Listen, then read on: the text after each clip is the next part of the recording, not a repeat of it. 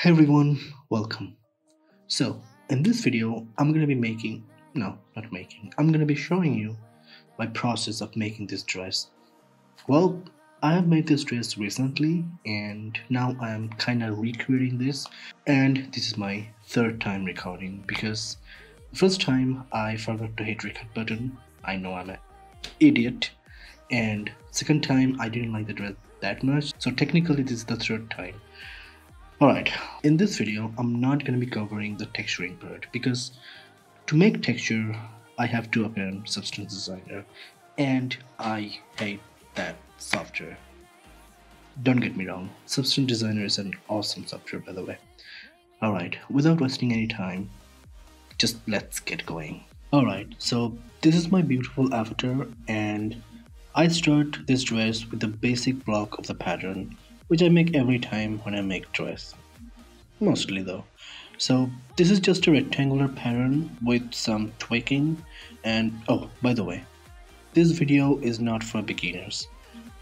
If you're a beginner and watching this video, you're gonna slap me because you will be frustrated like I was when I was a beginner. Maybe still I am. Anyway, do not slap me.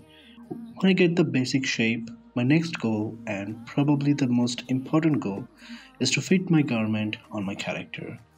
And trust me, here I spend a lot of time because this is so important. Well, here is the basic sleeve pattern which you have to make in order to make sleeves. Yeah, that's obvious. So you might think, hey, why are you making the basic sleeve pattern? This dress does not have typical sleeve. Well, I like to create like this. I like to create the basic block first and then tweak it to make the dress I want. So this is not every time, but this is kind of the process I follow. Alright, now I'm creating the internal lines with polygon internal line tool. And then I delete the top one because I don't need them. There's a cool feature in edit sewing tool. Just right click on any sewing and select add point to pattern on start and add point to pattern on end. With this feature, I just created 2 points and traced it with an internal line and deleted the top. Easy as it seems, I guess. Alright, time for the big ruffle on our shoulder.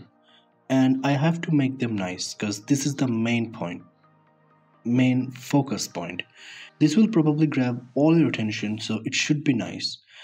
When everything is set, time to sew them with a pattern. It may seem a little complicated, but it's not. By the way, you can sew them in 3D window. It will be a lot easier.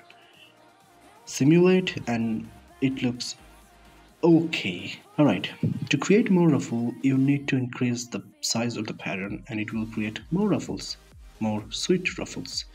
So here I am like 50% satisfied with this and then I froze them. Alright, now time for the long part of the dress. This is the most important part. Well, everything is important. So I created a waistband with just a rectangle shape and this also needs to be fit because it's gonna hold the most heaviest fabric of the dress. So after making the band, I just froze it. Now time for the long dress. Well, it's basically the same process as the shoulder ruffle. Draw a circle till the middle and sew it. And most important, simulate. There is a little tip I want to share. Do not just increase the length of the pattern at once because Marvelous Design is stupid and it's gonna freak out if you do. So just increase a little and simulate and continue this process. It will take a little long, but trust me, you won't be frustrated. Okay, to make the bottom part flare out, I add a little pressure and simulate, so it's gonna be like a balloon, and then I remove the pressure and simulate again. So I get the basic shape I want. Awesome.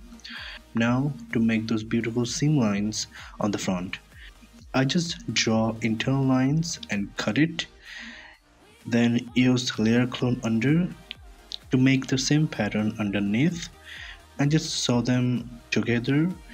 That's it. It's gonna create amazing seam line you want. So after getting those beautiful lines, it's time to make the belt. fabric belt. So same process as the waistband, and boom, amazing. Okay, to take this to the next level, I just layer clone over and make internal lines on both pattern and sew them. And yeah, you get an amazing belt. Congratulations. Where a pattern ends, do not just keep it like this. In real life, what they do is they fold it underneath and sew. So this is kind of the work I'm doing with the ruffle, and trust me, it's gonna make your dress a lot more realistic. And exactly the same thing to the bottom, and you get the nice thing. All right, so that's basically it. So see, it's not very hard to make. Anyone can make that. So that's it. That's the process I follow to create this dress. And the next step is just adding the texture and render and get the image and share. That's it. So I hope this is useful. I kinda doubt. Well, I didn't have any past experience. So if anything goes wrong, forgive me. And I will see you the next time. Hopefully.